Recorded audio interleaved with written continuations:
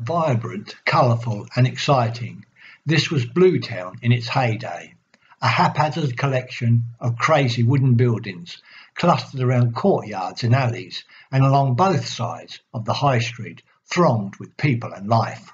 Tinkers, tailors, soldiers, sailors, rich men, poor men, vagabonds and thieves, barefooted urchins in rugged clothes, flower girls, match sellers, drunks, vagrants, peddlers, prostitutes, pickpockets and convicts in chains, ship's officers, captains, admirals and a prince who would be king could all be found in Bluetown.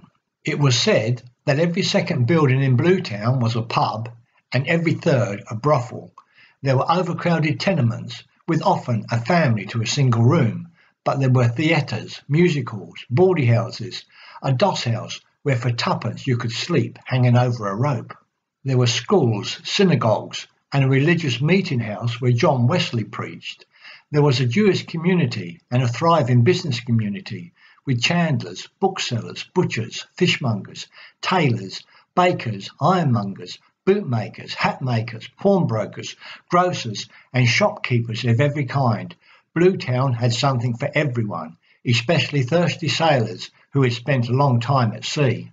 If you think this looks like something from a Dickens novel, you're right, because as a child, Charles Dickens lived in Bluetown with his family and certainly would have remembered Bluetown when he wrote his books.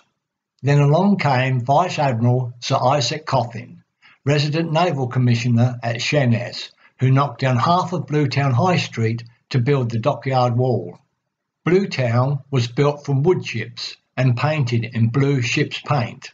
A settlement of makeshift houses was built by dockyard workers as accommodation on the periphery of Sheerness Royal Dockyard.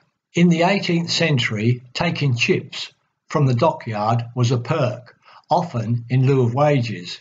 Chips had to be less than 3 foot in length and able to be carried under one arm. The houses were painted in dark blue ship's paint and indeed other colours.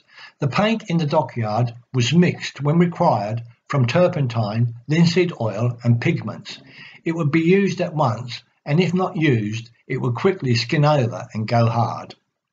And so the town painted in blue ship's paint was called Bluetown.